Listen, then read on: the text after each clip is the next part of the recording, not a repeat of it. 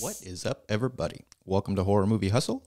Today we're going to be reviewing The Clovehitch Killer from 2018. All right, let's get into a quick synopsis and then we'll get into the review.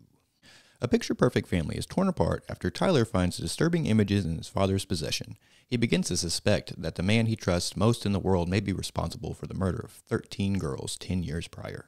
I'm a big fan of serial killer and character study type of films, and true crime as well, and I really enjoy this one. This isn't based on a true story, but with this kind of subject matter, it has that kind of like realistic feel to it, most definitely. It also kind of strays away from the traditional character study narrative, but still has lots of aspects of that throughout, which I really did enjoy. It goes in a bit of a different direction though, not near as graphic or unsettling as something like The House That Jack Built or Henry Portrait of a Serial Killer.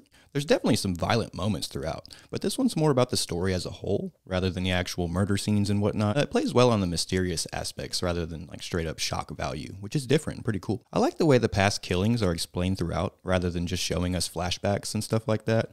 Great use of exposition here for sure. For me, that adds a certain kind of charm that a lot of serial killer flicks lack in my opinion. The contrast of the setting to the story is really interesting here as well. There's a lot of religious tones concerning the town and the characters with that heavy contrast of the serial killer story intertwined. It's like the whole under the surface aspect that works wonderfully for me. The cast is great here, and I really enjoy the chemistry between our younger leads, but Dylan McDermott really steals the show with a super creepy performance in this one. He plays the corny dad character perfectly, along with like the unnerving serial killer aspect throughout.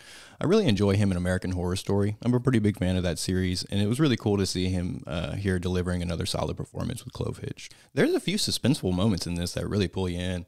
That, along with a solid story and a well-developed plot, really helped to win me over with this one. There's some scenes that'll get you yelling at your TV, and that kind of stuff is always super effective for me. I'm also a huge fan of slow burn horror stuff, and this one definitely has that vibe as well. The atmosphere is great, very contrasty, like I mentioned before.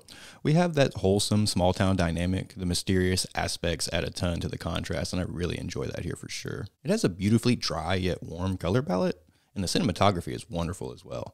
Very smooth and still for the most part, and for me that kind of thing adds a lot to like the tension in flicks like this. It's a really beautiful film to look at, and that adds a lot for me. I'm big on atmospheric stuff, so that's an important aspect for me, most definitely. All in all, I really enjoyed this one, and I'd highly recommend it if you're a fan of like true crime kind of stuff, serial killer stories, character studies, stuff like that. I feel like this one kind of flew under the radar and didn't receive a lot of attention that I think it deserves, so I figured I'd drop this review for y'all to check out. But I think that's going to do it for the review. Don't forget to check us out on social media, Facebook, Instagram, and Twitter, and subscribe here on YouTube for more reviews and whatnot. Y'all have a good one, and I'll see you next time.